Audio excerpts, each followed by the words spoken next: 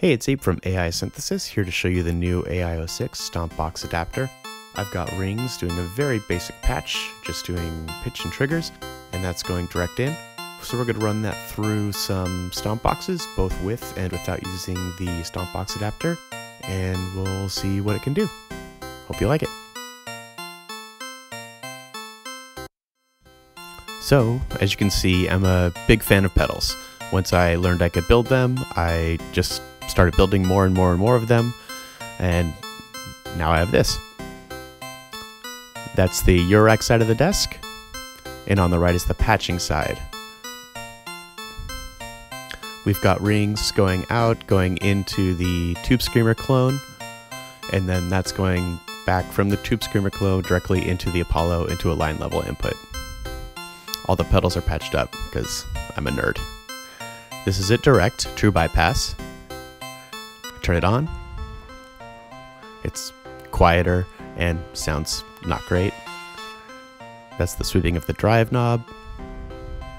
And I'm turning it back to normal. I'm not touching volume. And then here's the tone knob.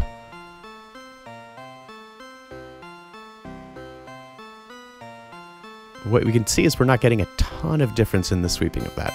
Now we're back to true bypass.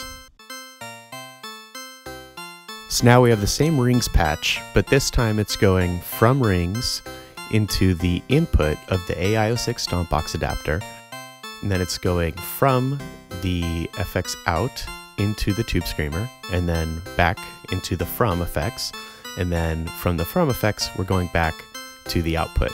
Still true bypass, same settings as we played with before. So now we're going to turn it on.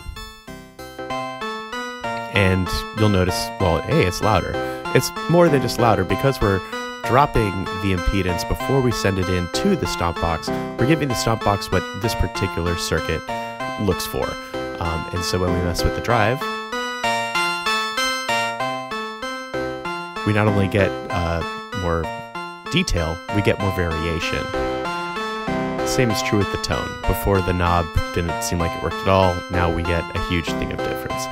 There's different ways to do this. You can do this with a mixer to lower volume and then raise it if the return has enough boost. This is just one way if you don't want to mess with those settings. To further illustrate the point, I have rings going direct into the pedal board again without the stomp box adapter. This time it's going through a bunch of pedals, and we'll see what that sounds like. Again, just direct from the Apollo.